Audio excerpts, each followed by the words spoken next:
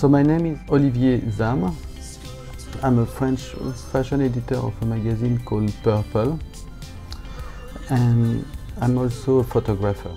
I love to take pictures every day, all the time. This is why my favorite traveling item is a camera, the Lumix GF1.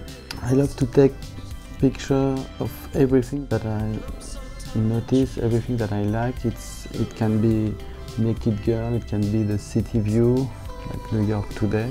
Everything, plants, streets, friends, parties, people at night, models.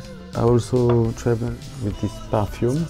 It's an old 70s Playboy perfume, very cheap, at Zaro, pour hommes. Pour les hommes qui aiment les femmes, qui aiment les hommes.